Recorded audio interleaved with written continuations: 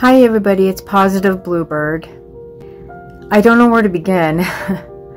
I'm not good at asking for help from the public on my social media.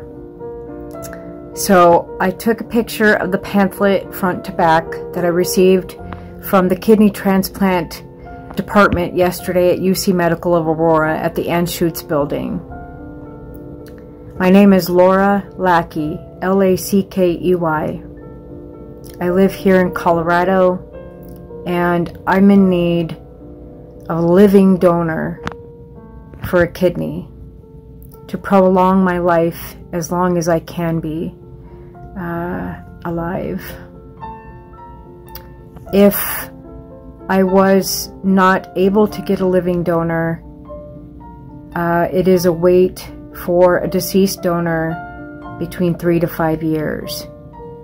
I'm currently, as we're thinking, that I might be at 24% kidney function. I've been at 20% before, and if I get to that level and stay stable at 20% or below, worrisome, and will probably have to start me on dialysis. That is the last resort.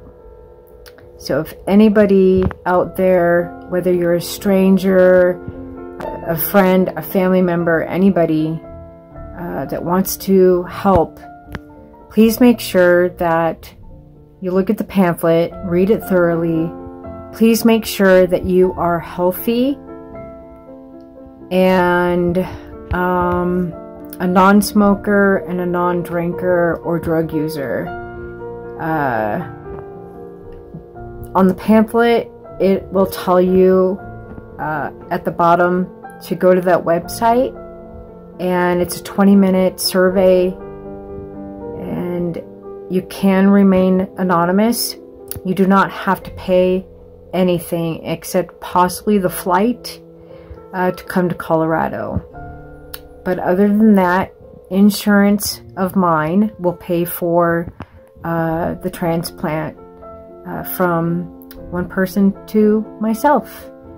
And I thank you all in advance. I doing my best to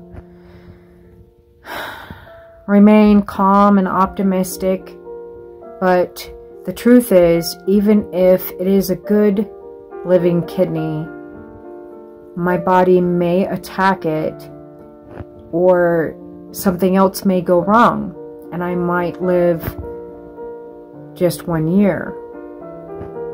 Some people have a good outcome and live 20 years, some 10 years, some 5 years.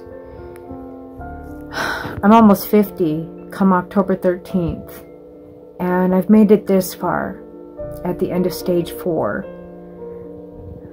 Before I enter stage 5, I pray that somebody will come forward and help. If not, I hope I stay stable at the kidney function that I am currently at, and do my best to try to avoid any negativity the best that I can. It's been hard. My eye healing a lot better. This is from my dog. He didn't mean to. He rammed into my eye. But anyway, you guys, thank you so much, and